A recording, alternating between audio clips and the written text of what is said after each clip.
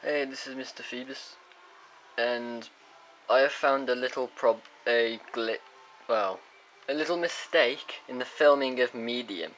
This is series 2, and the episode is called Still Life.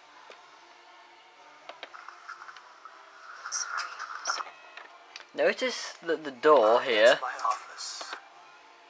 is completely shut.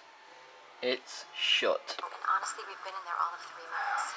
He insisted. And he is? And now it's open.